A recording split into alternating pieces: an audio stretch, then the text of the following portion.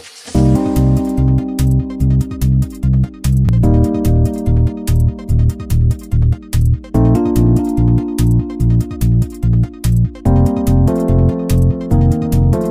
I'm Gavin Parker, a rural physician here in Pincher Creek, Alberta. I've worked here since 2007. I'm a graduate of the rural residency program, so I did the Rural Alberta South program from 2004 to 2006, and I did medical school from 2000 to 2004 up in Edmonton at the U of A. You know, my interest in rural medicine is an interesting story and connects right back to RPAP.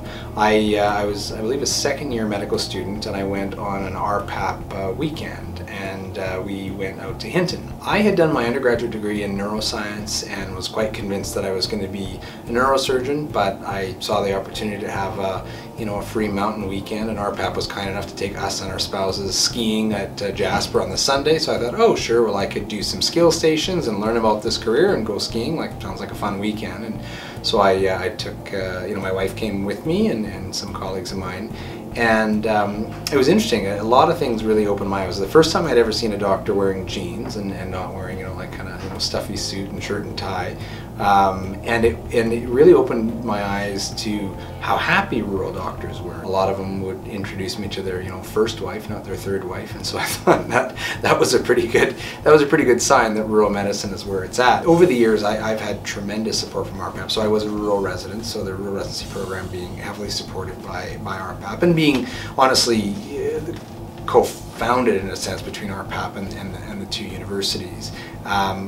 It really was the thing that sealed the deal for me to be a rural doctor, and especially be a rural doctor in Alberta. I saw how advantageous it is to work and live in this province. I also had the opportunity to do further enrichment training last summer. I went up to Edmonton for 3 weeks and did training in cardiac stress testing, and so I got an enrichment grant from RPAP from that.